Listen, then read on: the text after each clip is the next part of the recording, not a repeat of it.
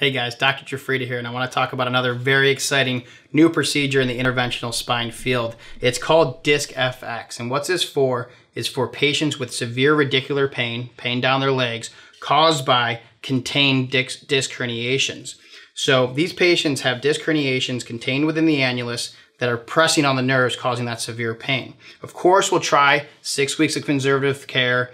We have to do a discogram first to make sure that that disc is contained. But once these patients have tried the conservative care and we have the positive discogram, we're able to go to the Disc FX procedure. We take this needle, we go through Camden's triangle, we then place the guide wire, place this trocar with a cutting tool inside so we can punch through the annulus.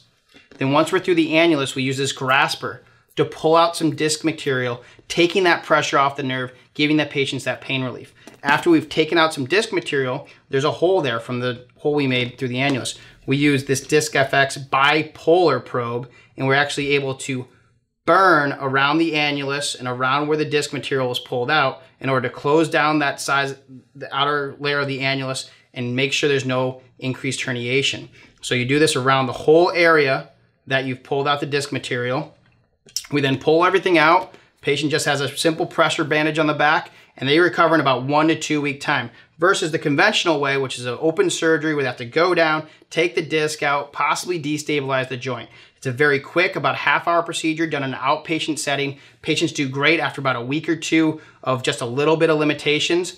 It's an awesome procedure. Get out there, take a look at it, have fun with it.